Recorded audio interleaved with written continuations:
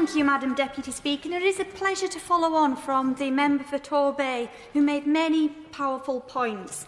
Firstly, can I commend my right honourable friend, the member for Chesham and Amersham, for securing this important debate ahead of World Autism Week, and also thank my honourable friend, the member for Bexhill and Battle, for his outstanding representation of her in this chamber today.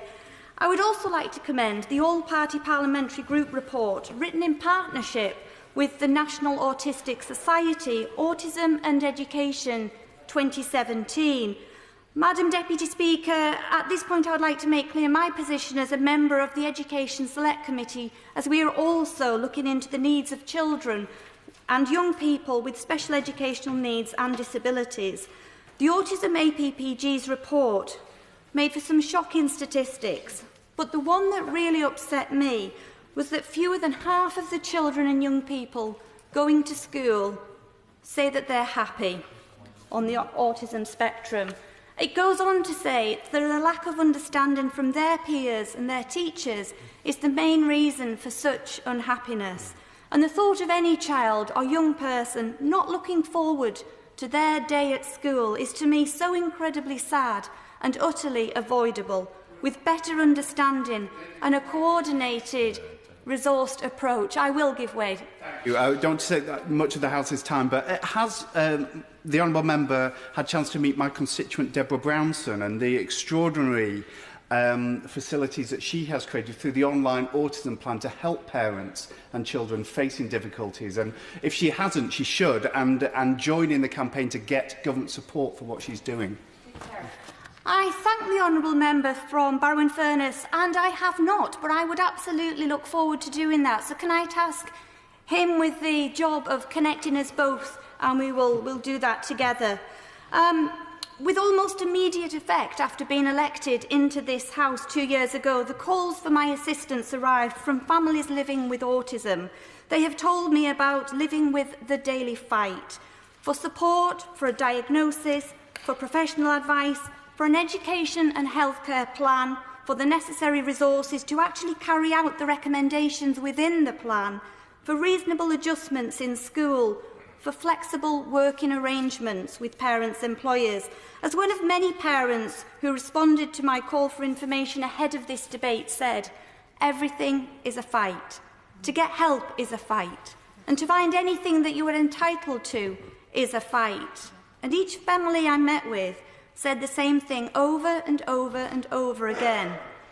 Families talk of the agonising wait for a diagnosis in the hope that a diagnosis will bring some certainty and a joined-up forward plan, but all too often it does not.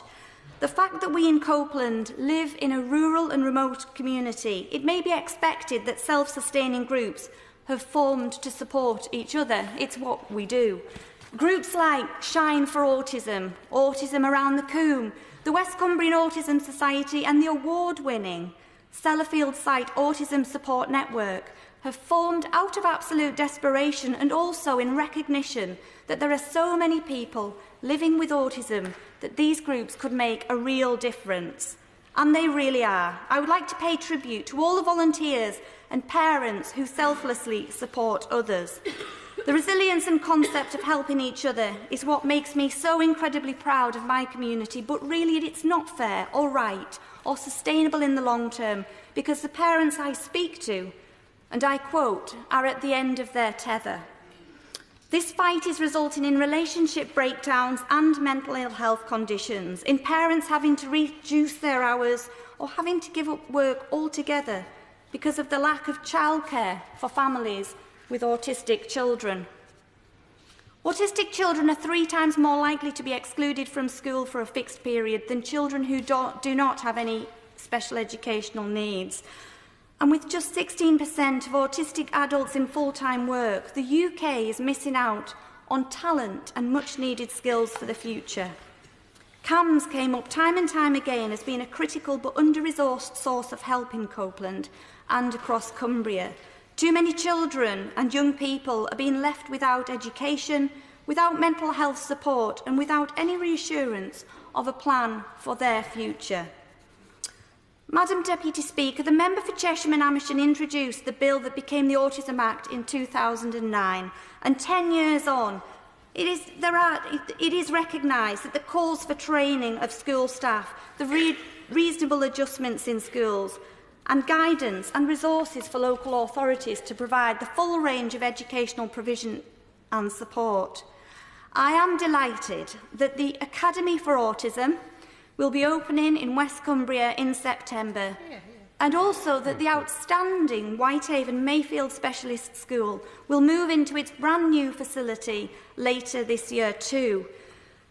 The DfE has increased the total high needs budget across England from £5 billion to just under £6 billion in 2018, with funding set to rise above £6 billion in 2019 to 2020. There has been much progress, but I would urge the Minister to consider a different approach in rural and remote areas, as we are missing out, our children are missing out, and the country will miss out on the abundance of talent and skills which are so desperately needed. So my call to the Minister is, please help me to find a way to better help the dedicated groups in the vital work that they do. Good. Yeah. Linden.